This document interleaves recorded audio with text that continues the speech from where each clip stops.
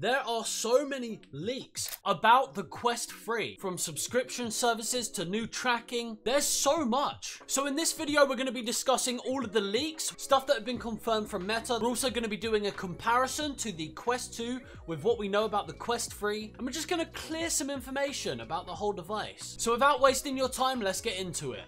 So I think first off, we should start with what has actually been confirmed by Meta themselves. So we got confirmation that it is 40% slimmer than the Quest 2 because it uses the pancake lenses seen in the Quest Pro. We know that the device has double the GPU processing power because it's using the XR2 Gen 2 chip. We also know that this has a much higher resolution, being at 2064 by 2208 per eyeball. Now that's compared to the Quest 2's 1832 to the 1920 resolution per eye. So quite a dramatic uplift in resolution. We now know that there will be full color pass-through with a natural depth perception. It seems like the Quest are really trying to focus on being AR compatible moving forward at affordable prices. As well, we got the new controllers, no more hoops. And these controllers have TruTouch haptic feedback, similar to what we've seen in the PlayStation 5 controller, the DualSense. We know that the Quest 2 games will work on the Quest 3, and the majority of games being developed will be cross-compatible for both devices, but obviously one will have better graphics and resolution compared to the other one. And the other confirmation we have is the USB-C port is on one side and the headphone jack is on the other side. We know that there is a slidey wheel, not like Apple's, but this wheel will be able to adjust the DPI. So it's not just a free base setting, you'll be able to actually move it accordingly to your eyeballs. If you've got the eye width of Sid the Sloth, this is the one for you. There's also 3 prongs at the bottom, allowing you to actually dock your Quest 3 for charging, which is a great interesting feature. The price is confirmed at $499, with the Quest 2 decreasing in price to $299 for the 128GB model being the default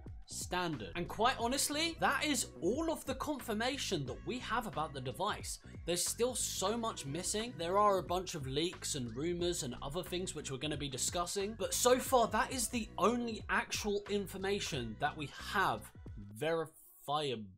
I'm dyslexic, okay? I tried to say a big word, I'm sorry. So some of the things they didn't confirm is variable refresh rate. Now I'm going to assume here that it's 120. We don't actually have confirmation on this. People are confirming that it's true, but it's not confirmed. The only thing I'm concerned about is the Vision Pro has 90 Hz refresh rate using the pancake lenses. So I am slightly concerned that we're going to see a lower refresh rate, but I don't see this being very likely. It would be a major downgrade for the VR system, and I just don't see it being something Meta would do. Another thing, we didn't get any of the weights or dimensions. Besides it being 40% slimmer, we don't actually have the weight of this thing. So I assume with it being smaller and the battery being on the front, that it probably will be strange having the majority of the weight lifting your face downwards. But we'll have to see. Audio, we didn't get any confirmation, but already the 3D audio speakers are really good. I don't see there being a necessary upgrade for that, and it wouldn't make sense for them to upgrade that. And the last thing which I'm slightly concerned about is the FOV. The FOV on the Quest 2 isn't that great, and it's not really something you will notice as much when you're actually playing and engaged with games. The Quest 2 has an FOV of 95, and that's using the old lenses, but the most comparable thing we have is the pancake lenses in the Quest Pro. The Meta Quest Pro has a field of view of 100 to 110, so hopefully we will see this through with the Quest 3, but then again, it's not confirmed. We're gonna have to wait and see. Even if it is 95, it's not going to be a major deal breaker, but it would be nice to see an increase. I saw this on a subreddit. Somebody was asking what it's like in the 95 field of view, and someone described it as wearing a scuba diver mask. You can see the frame, but when you're underwater, you just don't notice it. Now, of course, we're coming into the leaked section. They didn't confirm a bunch of specs about the device, so we're going to start off with the RAM here. Similar devices using XR2 Gen 2 chip usually work with LPDDR5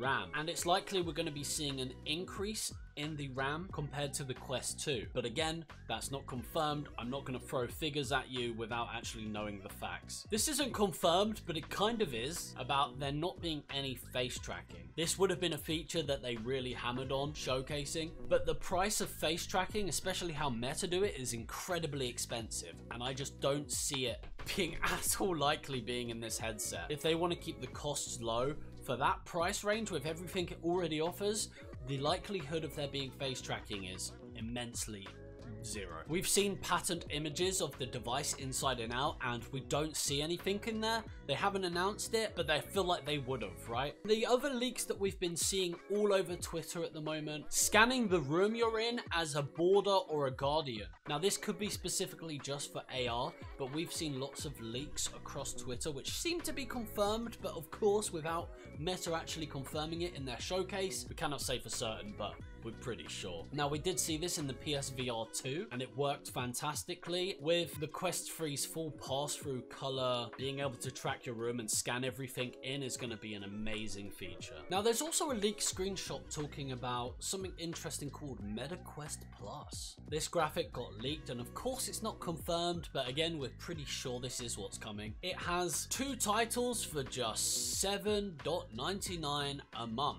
Now, the rumored service is supposed to be kind of like a Game Pass from Xbox, where they're going to be temporarily allowing you to play 2 games for that price, but then once you're no longer paying for that subscription, or it comes to an end, or you will choose another game, you won't be able to play them once again. So you're basically renting the games temporarily. This has been slightly controversial on whether people want this. Now, it could be a great addition for consumers being able to experience some games. When you've just shelled out all this money on a brand new headset, you don't always want to be immediately splashing money on lots of games. So to really give these users a proper VR experience, I think it's great to be able to temporarily rent some of the more expensive games on the Quest.